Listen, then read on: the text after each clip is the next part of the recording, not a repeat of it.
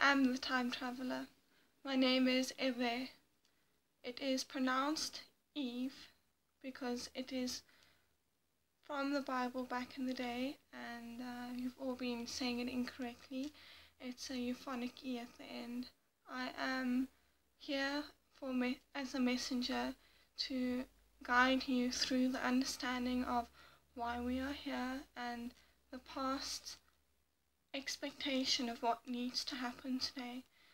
I come in a sense of a visionary and an evangelist and a person that has had an encounter with God, the extraterrestrial spiritual beings, and known as spirits that we don't fully understand.